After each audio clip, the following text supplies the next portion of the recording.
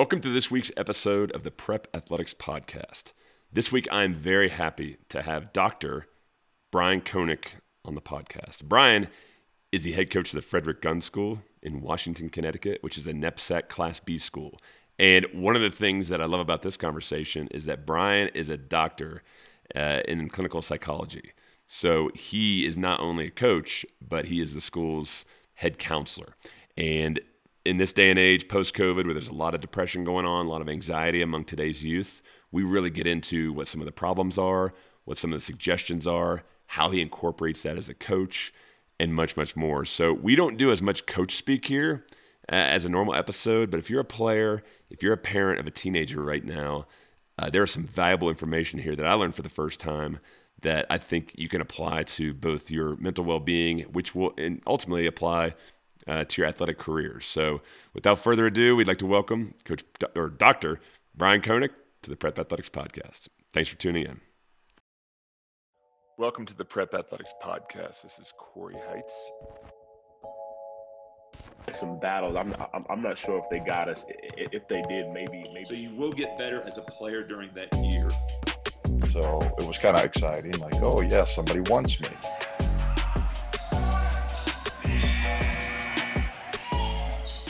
Brian, welcome to the podcast. Thank you. Thank you for having me. Yeah. Now you're a clinical psychologist and you also coach high school prep basketball. Is there anyone else in America that has that designation? It's interesting.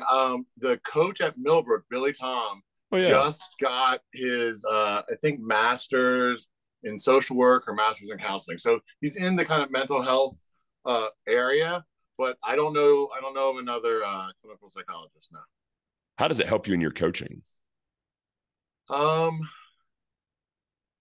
So I think so there's different types of psychology. Mm-hmm. The type of psychology that I'm most affiliated with, my theoretical orientation is behavioral psychology.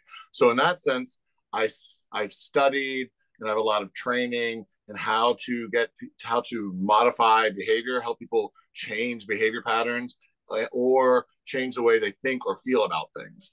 And so it really plays in nicely to day-to-day operations of a basketball team in the sense that I'm constantly trying to figure out a way to get the kids to do what I think is in the team's best interest.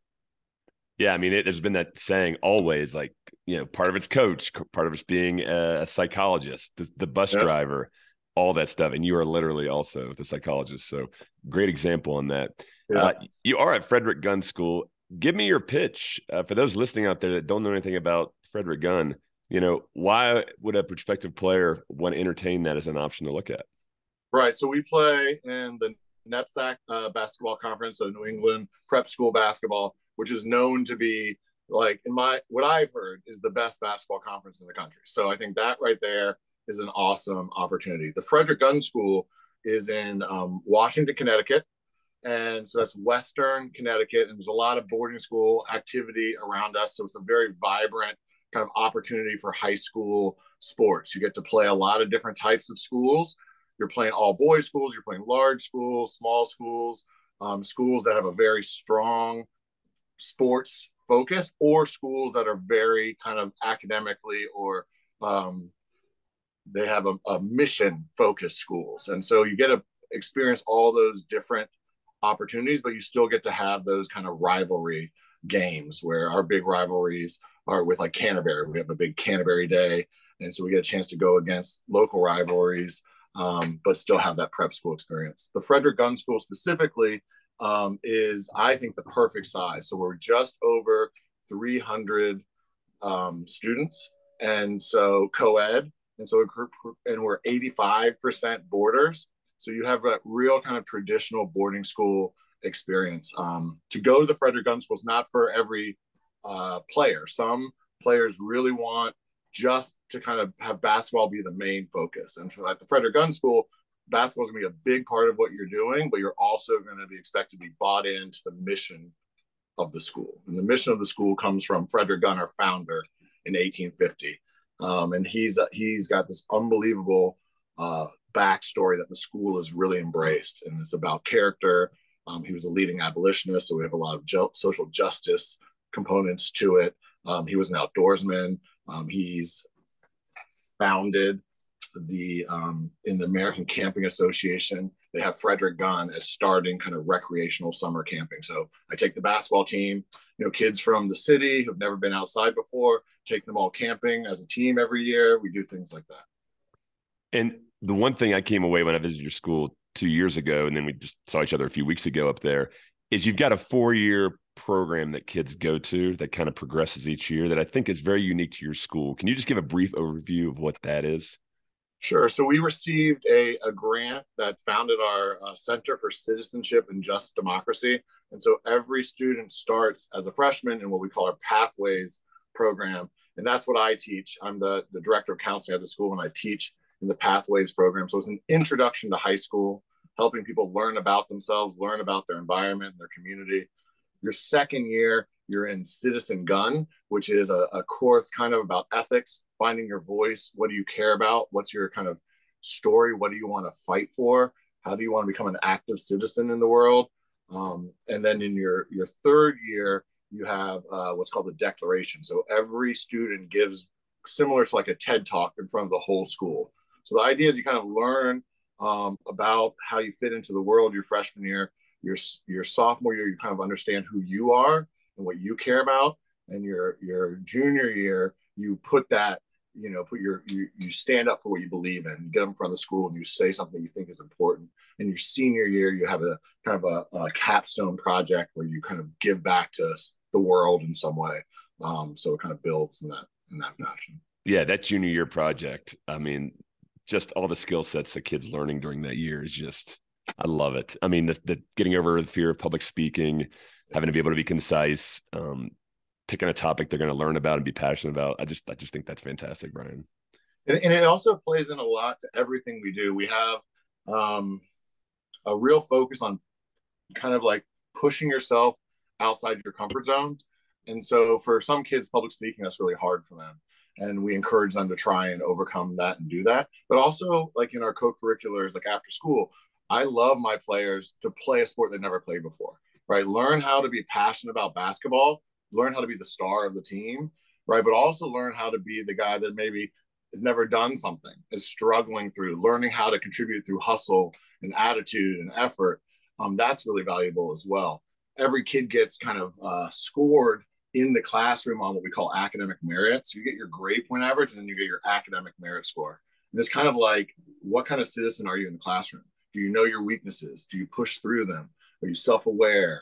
Are you sharing time? Are you helping other kids succeed? So it's kind of, we try to be on message in the athletics, in the dorm, in the classroom. Just be a good citizen. All right, let's talk about the debate out there about kids going to a prep school and actually having to play a different sport versus just specializing in their sport. And very, very few of my clients ever come to me and say, hey, I want to go to a prep school and do 2 sports, because obviously it takes time away from training on your main sport. So if I'm a kid looking at but you and another school competitor, and your competitor only has basketball that the kid's going to do, starting first week, he's doing open gyms, college coaches are coming in. How do you pitch that to a family? I know they're all about range. David Epstein's book that just came out talks about Tiger Woods specializing and Roger Federer doing a bunch of things up until the age of 14. But then from there, Federer started specializing, but at least he had that baseline going into it. But in high school, aren't you taking time away from potential open gyms in front of college coaches, or, that time used on football or soccer is not being used on skill development? Great. So So I personally believe that cross training is good for you from a mental health perspective, allows you to kind of not get lower rates of burnout in your sport. And then from an injury perspective, I think there's good new data out that if you're doing different things, if you're exercising in different ways and competing in different ways, it makes you kind of stronger. Whereas if you just are specific to your one sport and you're training, you're more injury prone. So those are the 2 things. And then also like we have players being recruited Division I, Division II, like high academic Division III. That's we're kind of in that, we're not having kids going to Duke, right? But we're looking at those Ivy Patriot League kind of level schools. And then we have the kind of academic D2s, or the, NESCAC kind of D3 schools. And so that's our kind of market. And our kids still, if they're on that college track, they're still getting up in the morning before school on the shooting machine or getting a lift in. We have like a kind of a college schedule for our classes. So very often you're going to have 2-hour breaks during the day where you're going to get back in the gym and get a lift in or get shots up or work on your homework. And then their other sport that they would do, whether it's cross country, 8-man football, soccer, something like that, or it could be musical or the play or working on an instrument. So it doesn't always have to be a sport. You're just doing something different. Model UN counts, like those types of things. Those end around 5 o'clock. And so the kids will then eat, and then they're back in the gym for our open gyms. We still have the college coaches come on Tuesdays was our day. We would have, a half dozen college coaches watching their open gyms on Tuesday nights.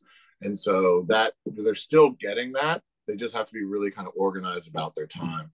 By 8 o'clock, they're in the dorm, study hall, 8 to 10 prep school style. Perfect. So you can still day one, get your shots up, get your weightlifting in, and this other activity is only a small part of your full day. So it's okay. Perfect. I love that answer. Correct. Okay. Now you mentioned NEPSAC, and we've had coaches on from all the different levels, and I think you're the first coach from Class B. And, I've asked a lot of different level coaches. Doesn't matter if you're playing at a AAA school, AA, single A, B, C. I've asked this to prep school coaches and college coaches. Like, there's a clone, and one's the same clones at Brewster, the same clones at Gunn. Doesn't matter what league he's in. When families ask you about the B class, how do you answer its advantages or disadvantages? So I think that when you get A and B, I don't think there's much difference at all. A and B, in some leagues around the country where I've coached before, like in the MIA down in the Maryland, Baltimore, DC area, is kind of how you kind of petition up or you get dropped down if you're not competitive. That's not how we work. It's literally how many boys you have in the school. You can win every year, or you can lose every game. You're either A or B. Once you get into AA or AAA, you're getting into kind of a different situation. They play with like the college 3-point line, or they'll play with the college rules, or the longer like 20-minute halves instead of 16-minute halves. So there's a little bit different in the AA and the AAA. The rules are the same from the amount of work you can do out of season, the number of games you can play. That kind of stuff is not that different, but it is different in the sense that a lot of those schools are having 2 teams, right? Mm-hmm. So you're having the prep team and the varsity team, or a blue team and a gold team. And so you're talking about maybe having, 25, 30 kids who think they're going to college to play basketball at your school. And that creates a lot of advantages at the AA and AAA level. At the Frederick Gunn School, the B conference, you're having we'll have 8 kids on our team, right, that are trying to go to college. And so they're getting a lot more individual focus. Now they're still Division I kids. Every time we play a game, we're playing against that kid's going to Rutgers, that kid's going to, wherever, right? Like, so you're still getting a good level of competition. We still play AA schools, we'll have B conference schools will play AA schools or AAA schools, that you can still play across those lines. So it's not, I think that's a big thing people don't understand, that who you play is more based on geography and kind of tradition than what your division is. Mm-hmm. And then at the end of the year, so there's 30 schools in B conference, everybody plays whoever they want to play. And then at the end, there's like a committee, like college football, and they pick 8. And that 8 plays in the playoffs. And that's really the only time they level out. And then I would say that our B conference schools over the last 4 years have outplayed, our top schools have outplayed the A conference.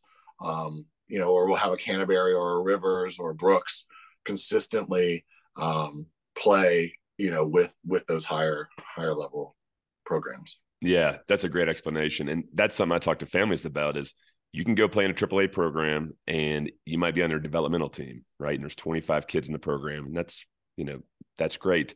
Or they can come to a program like yours where there's eight recruited basketball players in it. right? So there's no right or wrong. It comes down to personal preference on what a kid's experience might want to be, right? Right. And so we've had a 6'6", 225-pound, really good athlete. And then he's a pitcher at UConn, but he was our power forward on the basketball team. So our other players are could be Division I athletes in lacrosse or baseball or soccer. But it's kind of blended that way. But we keep I want to go to college basketball players to a smaller number than those other schools. And guess what? You could be on that prep team, whatever the second team is at South Kent, and you could get recruited to the same schools that a B conference kid. So it's not one's better or worse. It's just a very different experience. Yep, it's a preference, and that's where people that don't know the prep school world, I don't know if they'd know those details and those differences, right? Yeah. We're gonna play a fun little segment here, Brian, called "Famous Alums from Your School," and this is not a test. But I did go on Wikipedia today and pulled off 3 names that I thought were pretty big time, and we're just going to see if you know them or not. And then if I left any obvious ones off, please share those with us. First up is Dick Wolf. Yeah, right. So I've not met Dick Wolf, but Dick Wolf is a famous guy. Yep. Why is he famous? So Dick Wolf is political, right? Or is he the broadcaster? He's the creator of Law and Order. Oh, okay. Law and Order. So sorry, I'm missing. That's all right. The Law and Order. So that's I don't know Dick Wolf. So I know. I'm not saying you have to know him personally. Yeah. Also, I'm just saying this is fun for everybody. Just getting a little bit. Do I recognize? Mm-hmm. Steve Tisch. Okay, so we've got the Tisch brothers, right? So they are a great contributors in our alumni association. They come to campus, they visit. We have a new building.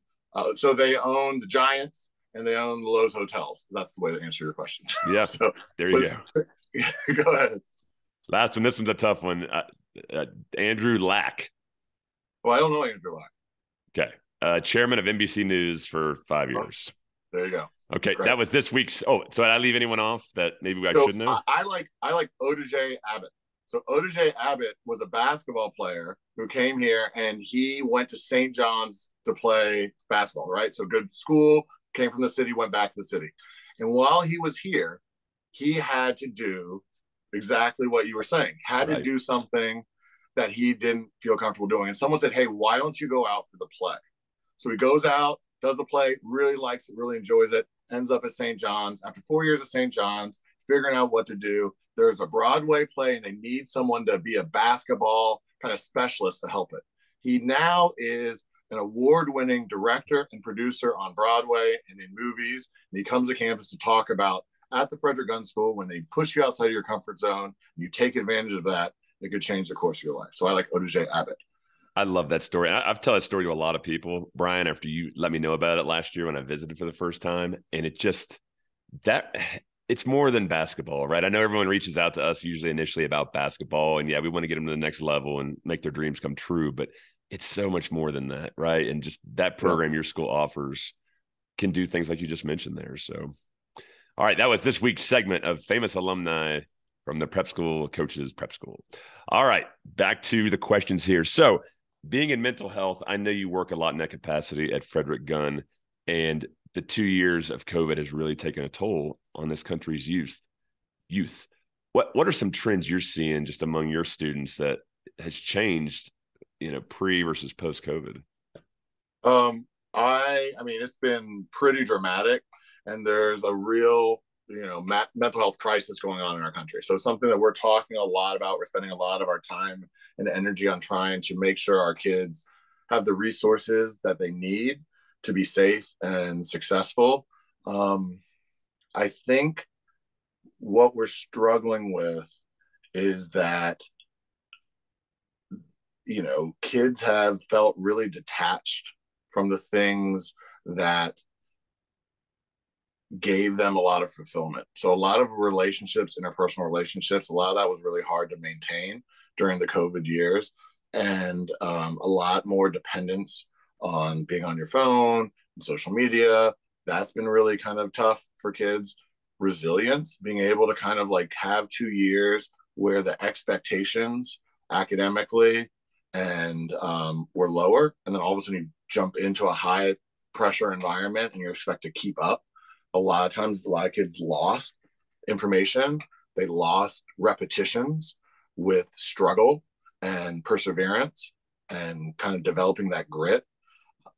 So those are all really kind of difficult times. And I think it just, I think that a lot of times during COVID, we all of us went through dark spells where we felt kind of feelings, and we, maybe had people in our communities die and pass away, and everything just seemed kind of surreal for a while. And I think we're kind of adjusting to getting back to some level of normalcy, but it's not, like you said, we were talking about earlier, with illnesses that are going around. Like, I've had 3 kids in the last 24 hours on my team go home for flu, and we have other kids going home for COVID, and there's strep is going around. It's like, it's a thing that doesn't seem to stop, right? Where all of a sudden kids get sick and then they have to put their lives on hold again. Yeah. And let me ask you this. If you were king of America and you could write the prescription for today's teenagers, like, all right, I need you guys to do this, this, and this, and it's going to help you tremendously, what would those mental health suggestions be? Well, the first one is sleep. Sleep has been winning over like so many other things. If you talk about therapy or medication, getting good, solid sleep is really important to kids, and they have a hard time getting it, right? Just the hours that they're on their phone.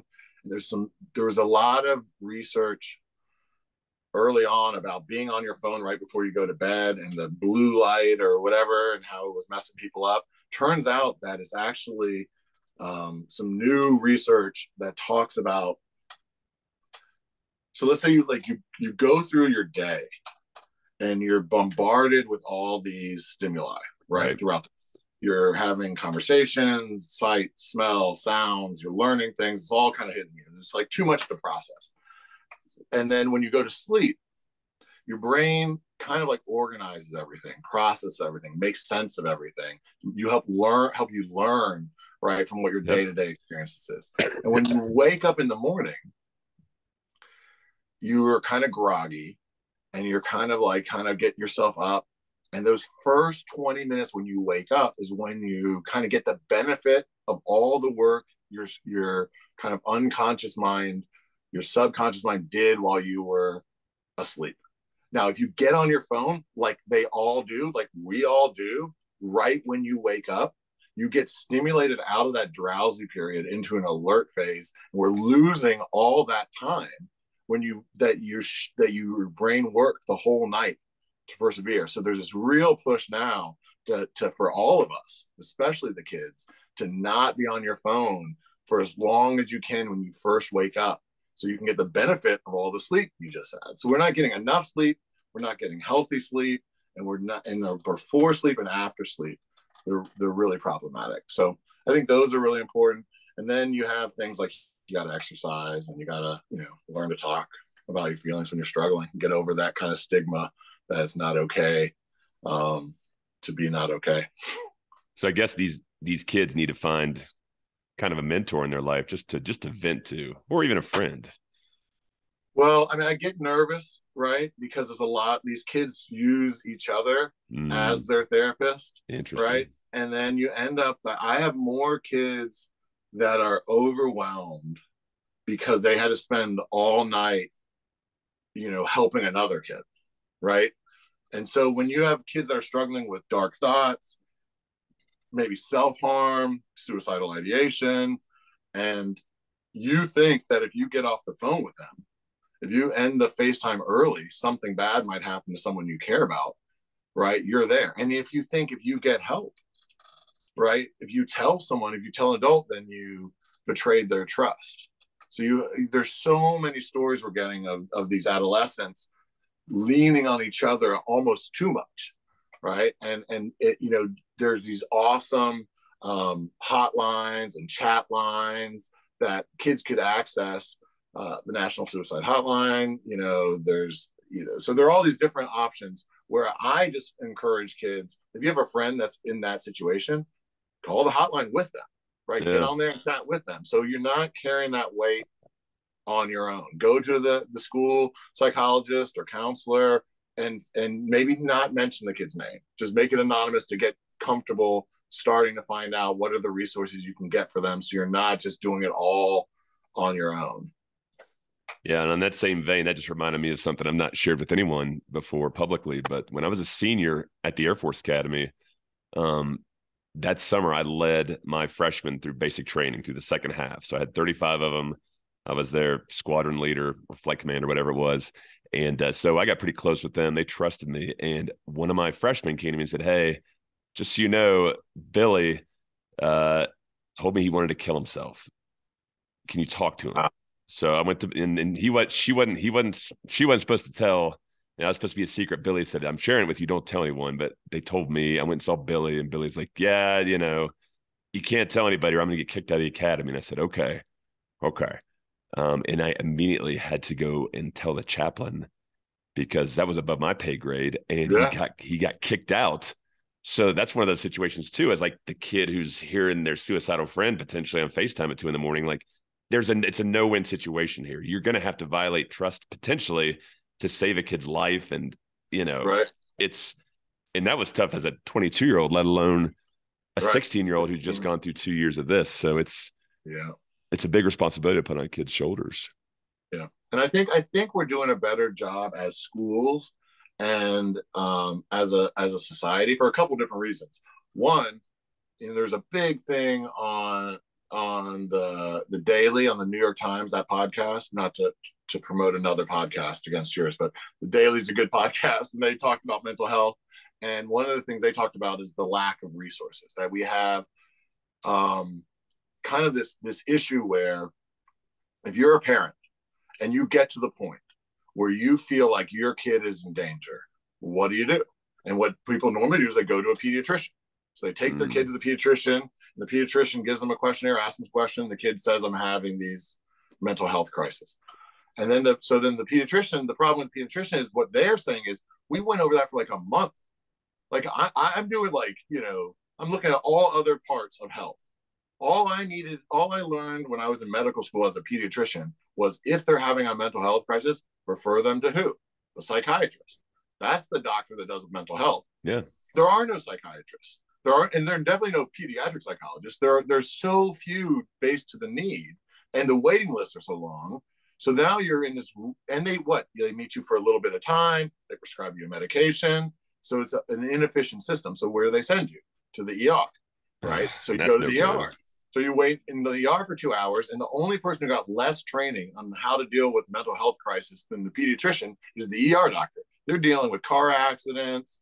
They're dealing with allergic reactions. Someone got shot. Someone had a stroke, right? All they're trying to do is put you into a waiting room so you can go somewhere else, right? So we're in the situation where these families are desperate and there's not a real system set up to support them.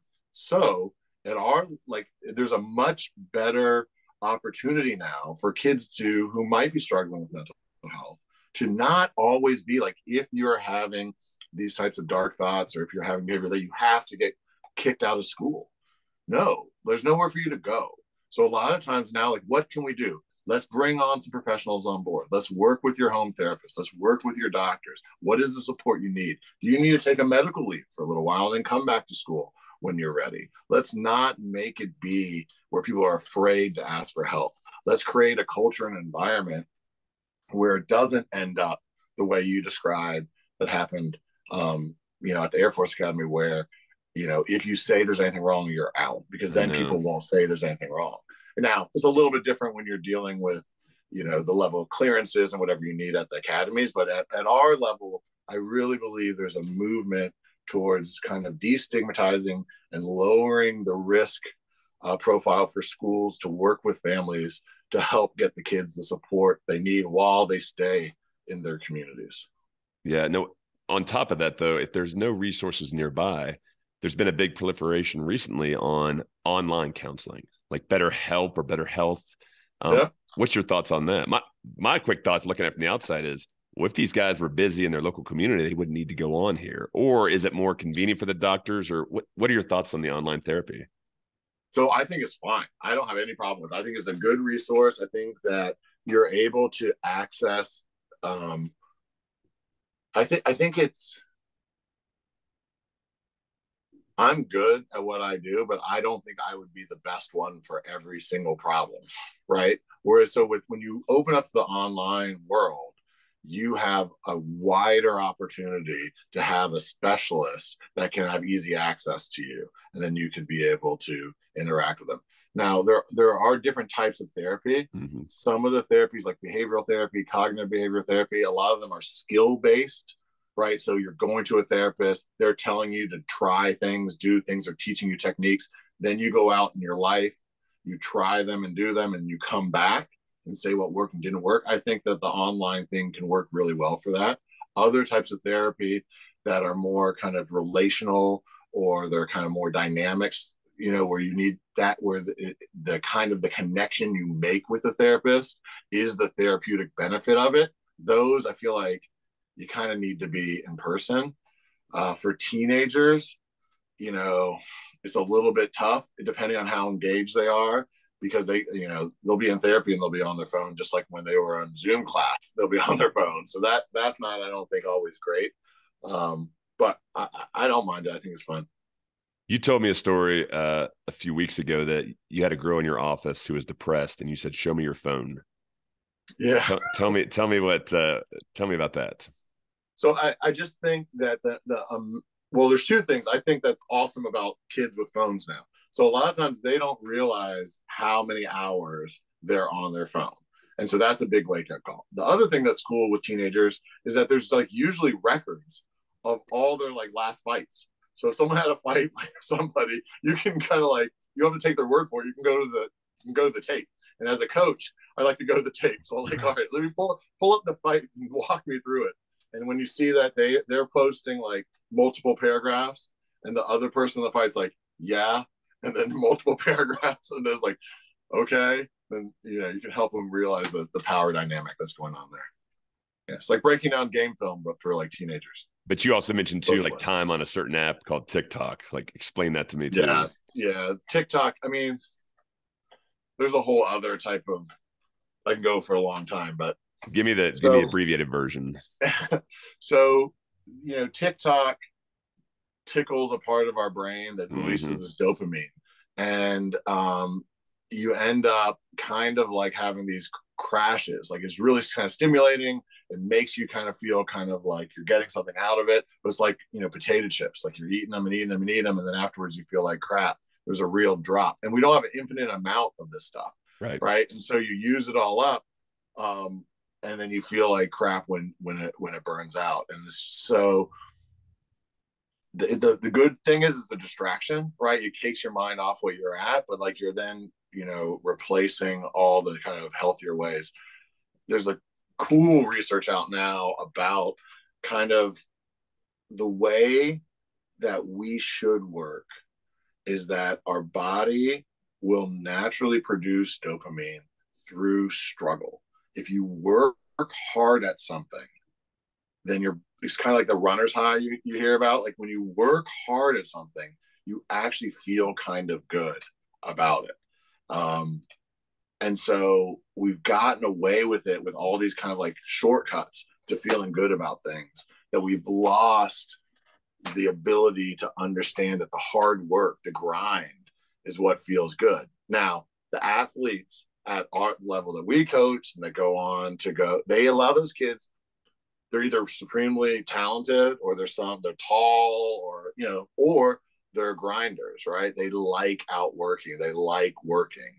And those are the ones that are going to be the happiest, and they're going to be able to, be successful. Going back to our original question about why we make these kids do difficult things that they're not good at, that they don't want to do, is because once you do that and you learn to kind of enjoy, working out lacrosse or cross country, which you never thought you would do, or working at the pottery wheel in ceramics and getting all frustrated, and then all of a sudden finding a little bit of peace and joy in that carries over. The hard work in one thing carries over to everything else. Your brain just learns that working hard, right, feels good.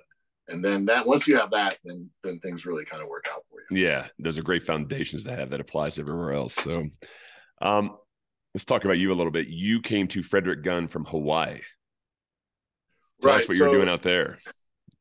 So I was in Annapolis, Maryland.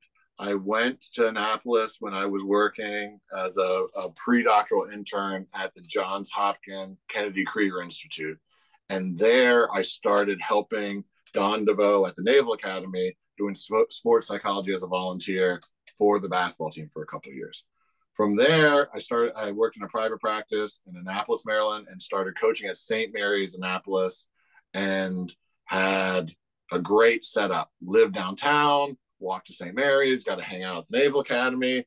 My wife is an attorney. She could ride her bike to work and started having a family. Mm-hmm. When we had our fourth boy, right, and I had been coaching for almost 10 years, and we decided to kind of blow it up and do something different. So we moved to Hilo, Hawaii, which is on the news right now because Mauna Loa has erupted and the lava is like slowly rolling towards my house in Hawaii. So we moved there, and I work at a therapeutic horticultural therapy program, a wilderness kind of program for adolescents and young adults in Hawaii. So I worked there for 2 years, 3 summers, 2 years.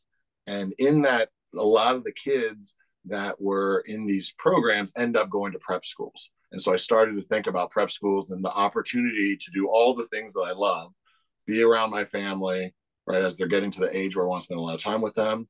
Maybe I could help out with the basketball team and get to do some coaching and get to do my professional life in psychology. So I found the Frederick Gunn School. At that time, it was called the Gunnery. And I still go back every summer and work that same job in Hilo. So I kind of go back and forth. And so I was here. I would help out with the basketball team. I work with as the director of counseling. I teach a little bit and work with all the student leaders. And then right before COVID, they asked if I wanted to take over the basketball program. And I was really excited to get a chance to recruit the world and, bring in good kids who want to reach their goals or try to. Awesome. Now, going back to this summer program you work in Hawaii, explain to people what that is, because I'm not sure what it is, but it sounds very interesting. So when you're struggling with something in your life, a lot of times you need to kind of get away and have like a break. And so it's a 10-week program it could be maybe 8 weeks, it could be maybe 12 weeks. It's about a 10-week program. And you kind of like unplug, you go to this therapeutic program, you work in a farm, and you do yoga, paddleboard, eat anti-inflammatory, all organic diet, and you grind. It's like if it's daytime, you're outside and you're working.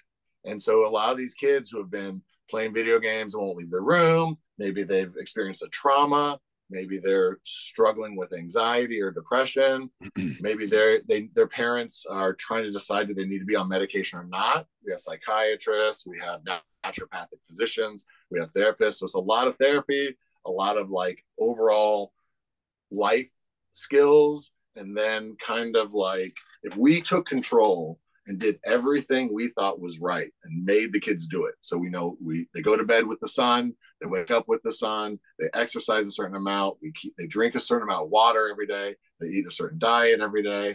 And then throughout the course of that time, the idea is that you transition those skills more to them instead of kind of requiring them to do it.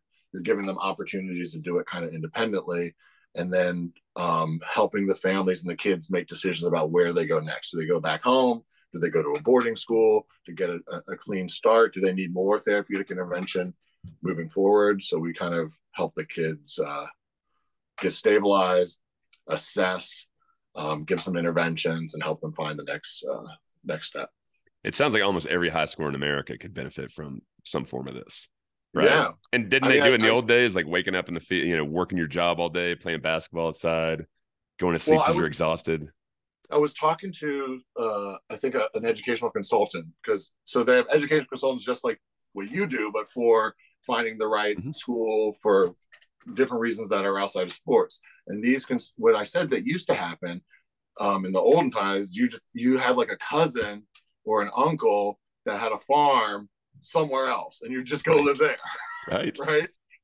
You're going to Uncle Bob's in Iowa. And you were like, whoa, you had a whole different life there. And you had to kind of figure that out. And it gave you a break. You learned different skills and you kind of grew up, so. And then sometimes Uncle Bob's kids would get sent to the big city to learn that skill sets over the course of a summer. Exactly. I mean, that's the great part of growing up too, is that. But that just, I think you said it early in the conversation, where like sleep, exercise, going to bed with the sun, getting your circadian rhythm in check. Like these are basics. But, this guy right here and growing up not knowing a world without this, got to be tough for kids. So I give them a lot of grace because it is a tough world they're going into. But my gosh, and here's my idea. If I ever make enough money where I can just do what I want to do, I've thought about starting a program to where if before you graduate high school, if you run a marathon, you get some scholarship to college, right? And it's the benefits of a couple of things. One, you're going to be in shape. Two, you got to have discipline. Three, you got to have to learn how to train when you don't want to, which creates resiliency. And four, once you cross that finish line, you're going to have such amount of pride that no one can ever take from you. And then if you then go off into the world in college, you're going to have a different skill set just by doing that one thing there. So I've actually offered my nieces and nephews like $1,000. I said, hey, I'll give you $1,000. And after you won the race, I'll pay for the shoes you bought. I'll pay for your entry fee. Yeah. And I think one might take me up on it because he's trying to save for a backpacking trip, but they haven't wanted to do it. But what are your thoughts on a kid doing a marathon before they turn 18? I think it would be awesome. There is a therapeutic program, and their thing is that every kid, this is, I think, a year. It's like you do it like a therapeutic school, but every kid has to do a triathlon. Oh. So that's they're training for a triathlon while they're at school, and their graduation is doing a triathlon. Yeah, but Brian, wouldn't just that right there and what you gain from training for that and doing that, wouldn't that cure 75% of the problems or not? Is some of this stuff chemical and kids are born with it? Yeah, no, some of I think there would be some benefit in that, but I think that's kind of what a lot of our kids do with sports, right? Mm-hmm. Like when they're in that mode, they're doing well, but when they get a knee injury, right?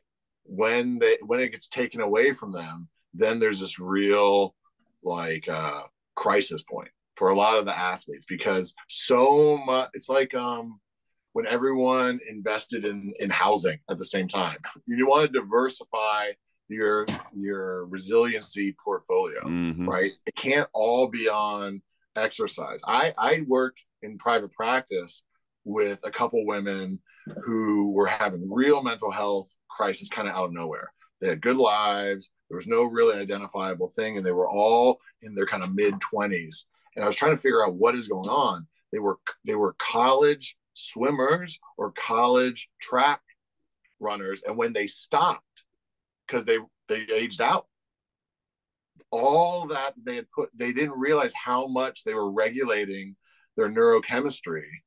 Because all through their development, all through puberty, all through adolescence, right? They've always been exercising at this crazy level. And when they stopped, their body almost had like a rebound effect, like a withdrawal from all what they were doing to keep up with it. And it threw them into kind of mental health issues. Would that have been from the dopamine, like that runner's high they're not getting anymore? And it's like their body was just used to having that to help kind of regulate them. And when it was taken away from them, they didn't do well. And you see, I mean, this is a big thing we're seeing. Yes, with the CTE stuff with concussions, but in general, like when you take the competitiveness, the exercise away from our athletes, when it was such a big part of who they were, what do? How do they replace it? And some of us get into coaching, right? And that's what you do to try and figure out something else to do.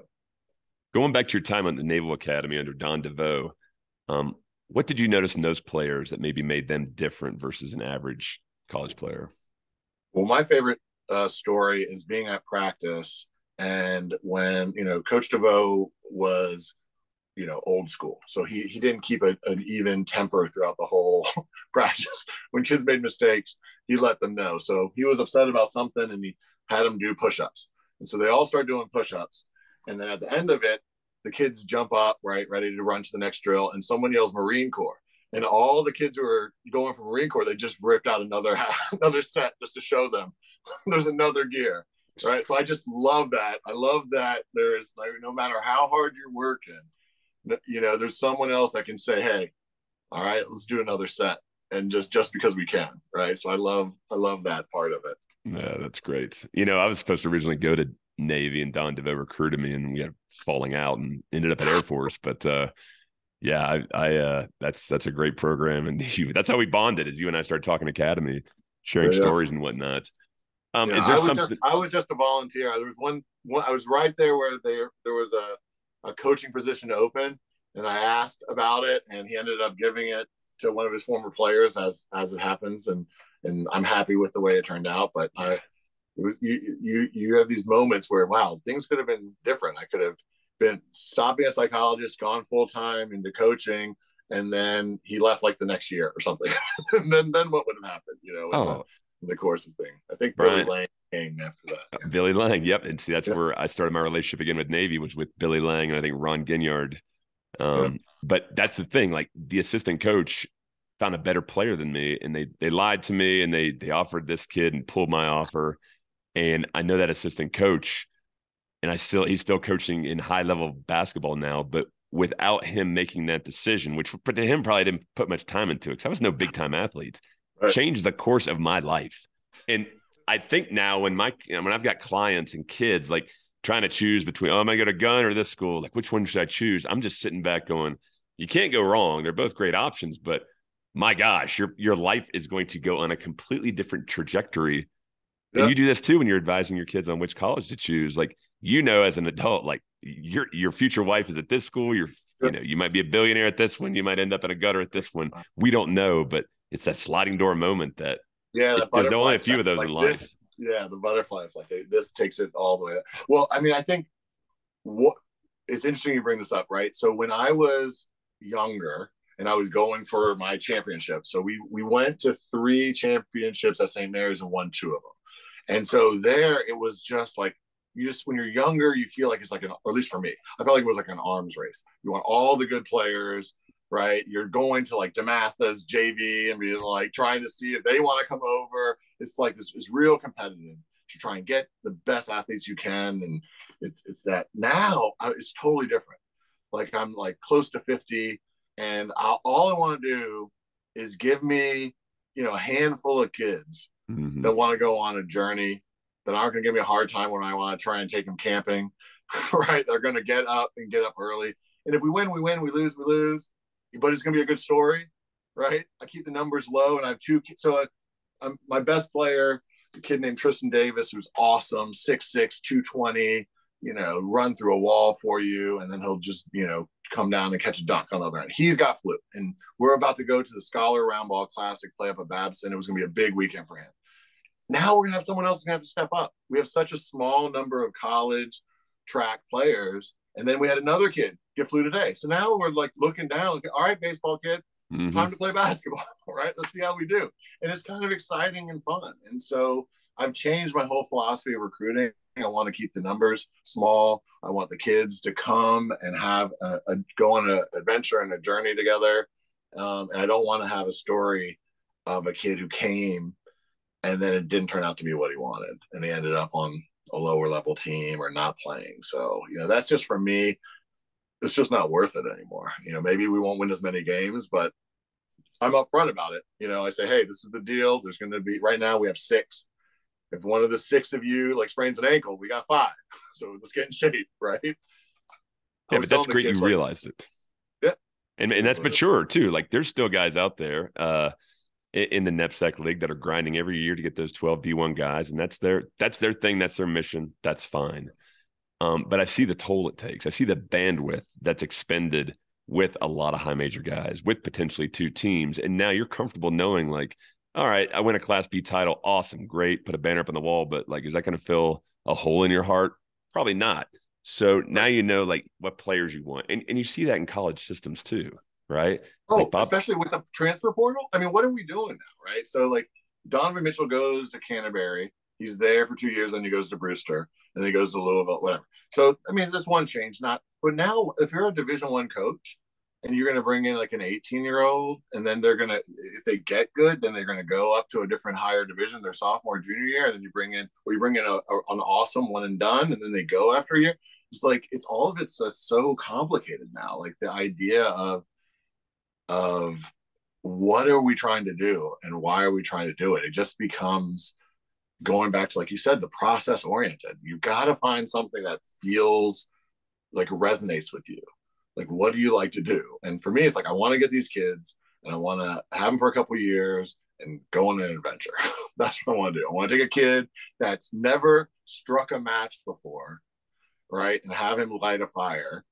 And I want to have a kid, play against top level competition and have to sit down and decide, do I want to take that offer to that NESCAC school in the fall, or do I want to wait for that D1 offer in the spring that might not be as good an academic school as the NESCAC school, right? And talk about changing the course of your life. That's an interesting decision these kids have to make, right? But Brian, but with that being said, they're looking for you, and to guys like you, to guys like me, like, what should we do? We can't tell you. You have to make that decision on your own, and there's no right answer. There's wrong answers sometimes. There's better answers, but it's bird in the hand, two in the bush. And when I was up there a few weeks ago, I talked to some families that the kids were now doing post-grad years, and they're stressing now. Used to be before COVID, the post-grad kids were like, oh, that's cool. Maybe I'll sign early. Maybe I'll get something in the fall. Now, not much is coming in the fall. So they're now where they should have been more relaxed their post-grad year, they're feeling that same stress they felt senior year because it's their last chance. Like, is coach going to find me a spot? And guys in your position have to tell the families, like, look, you got to relax. We got to let the transfer portal kind of play itself out, and then we'll place you. And then sometimes you got to make a decision in 48 hours to go to a school. It is madness, but parents are looking for the prescription of tell us what to do, we'll do it. And you can't do it. Every situation is different. And that's frustrating for me to even say that to families, but it's even worse now. And that's not even getting into the NIL deals and all that. That's a whole other, issue. And we haven't had players at that level yet that they're like deciding money that they might be able to make by this school or that school. And, so it's a whole different, level of pressures and decisions and stuff. Well, let me pipe in on that. So in New Haven at that prep school event, I saw one of my buddies who was an assistant coach up until last year at a Power 5 school, and he quit. And I said, why'd you quit? He goes, it's all about the NIL now. He goes, no longer about development. It's no longer about mentorship. All these recruits and their families want to know is, how much can we get if we come to your school? And he's like, that's not why I got into coaching. So that's not for a lot of the players we work with. That's not one of the big things they're looking at, but it's a weird world we're sending these kids off to when they get to college. And then, I've beaten this like it's a dead horse, but D1, right? Like every kid's like, I want to go D1, but like go to ESPN Plus and watch some of these D1 games. There's no one there. You have a 1-7 team playing a 0-8 team, like with a bad education in a bad part of the US, like with no alumni network, like that's D1, but like, is that better for you than going to maybe a better option at a D2, D3 level? So it's constant evolution. To me, I was thinking like, what would be the best thing to do? And I think the best thing if it was me, you're looking at definitely like, what school would you want to go to if the basketball wasn't out there? Like, try to see if you could find a school you would actually want to go to, right? So start with that. But then, are you going to play? Because if you go to a lower school and you're playing and you make all conference and you're there for a couple of years with a transfer portal, you'll have a chance to do something different. And I bet if you took two kids of similar talent and one goes to a mid-major and sits on the bench for 2 years and then they transfer, and one goes to Williams and they make all conference for 2 years and they transfer, they'll probably finish graduating. The NESCAC kid might end up graduating from a better D1 program, right? Because they got to play, they played in packed houses, they played under pressure. And then when their body matured, they decided just to make a change to go to, a better D1 option. I think that might be the new path, is to kind of do a couple years at a place that you're really going to get to play with fans and campus culture and play, and then go for a couple years. I went to the University of Florida, And I looked at their roster with Coach Golden. They're doing a great job down there. There's like 3 or 4 kids that like got recruited out of high school there. The whole rest of the team are transfers.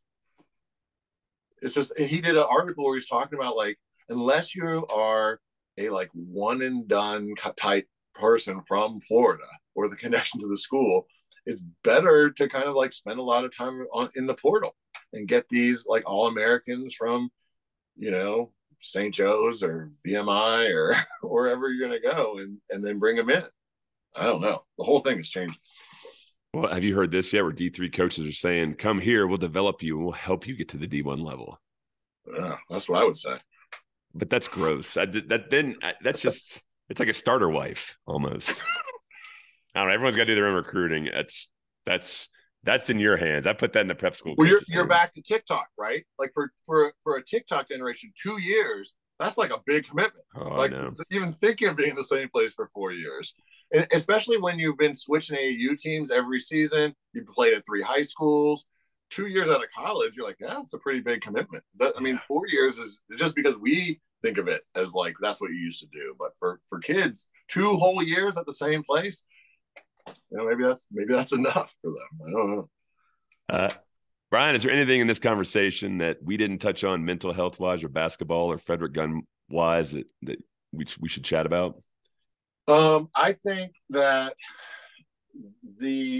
so when I was at the Naval Academy, I got my hands on the U.S. Olympic Mental Skills Training Manual. And I've always tried to implement that with not just basketball players at Frederick Gunn, but even during COVID, we did a course on it where every week we would bring on other coaches and we just go through chapters of this manual to help with those sports psychology elements. And I think that's really the future of all sports. There's so much about how to prepare yourself to get the most out of your potential that comes through the sports psychology. I really think that's going to be an interesting next level. And one of the things I would encourage people, if they haven't done it before, is to check out something called progressive muscle relaxation. You can just YouTube it. It takes like 20 minutes. And it's a way of tensing and relaxing your muscles in the systematic format that allows you to really understand what it feels like when you're relaxed and what it feels like when you're tense and how to shift between those phase states.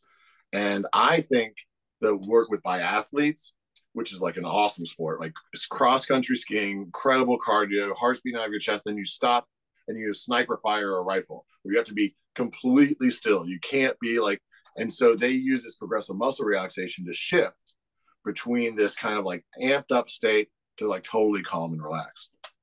And so if you're having anxiety and stress, you can feel it. You can take a couple deep breaths. You can relax yourself. In sports, that's going from dunking on somebody with an and one dunk and then shooting a free throw to make that right. If you're a hockey player, it's getting off the ice and then getting your recovery time. And you'll see like how do you take those breaths and calm yourself down before you throw the next pitch, right? Or before you get in the batter's box, right? I love that Bull Durham where he's like talking to himself and he gets out of the batter's box, like those types of things where you have to figure out how to control your physiology. And then you're kind of like, what's going on in your head so you can reach your potential. Love it. Cutting edge stuff here you're sharing with us, Brian. A couple quick fire questions here to end this up. What's the biggest win of your coaching career? Wow. So when I was at St. Mary's, Spalding with Rudy Gay, that was like the neighborhood rivals. Like here, so lucky me, I go from having to play Spalding as the rival to now I play Canterbury as the rival. I'm not good at picking rivals. So when we get there, there was a Josh Hartman, who's a 5'8" point guard who was like a lifelong Spalding kid. And he was just one of those kids that he was gritty and tough. He ended up, I think, going to Messiah for basketball. And he got kind of basically told like, you're never going to be at Spalding, right? So he ended up transferring to St. Mary's. So I had this kid and we kicked I don't know if you can cuss on this. We kicked the shit out of them. The first time we played them at their place, just blew them out. And to see this kid go to the school that's basically said he wasn't good enough and just bang threes from all over the court and playing it up tempo and having that game where at St. Mary's we had been very good, and then all of a sudden to get that kind of big signature win on their court, that was a pretty cool win. Nice. Who's the best player you ever coached against? I played against Jason Kidd when I was in high school. He was the best player. When I think of that kind of like sticks into my head. I remember he was coming down the court and talking to his coach. He had 3/4 of the court to go, and off the dribble, he threw a one-handed alley-oop pass to somebody who just happened to be cutting down the court. And I was like, whoa, this is different. And he was my same size. I'm like 6'4". I'm playing power forward, and he's playing point guard. Right. What are your hobbies when you're not coaching or counseling or being a parent? So I got in my COVID thing. I got into axes, chopping wood, and spoon carving. So I can take an axe and take a piece of wood and turn it into a spoon. So that's I'm a pretty decent juggler also. That is awesome. That is awesome. Only coach I bet with that skill set in America. Yeah. And lastly, what's your favorite movie of all time? Oh, wow. Or top movie. No one's judging you.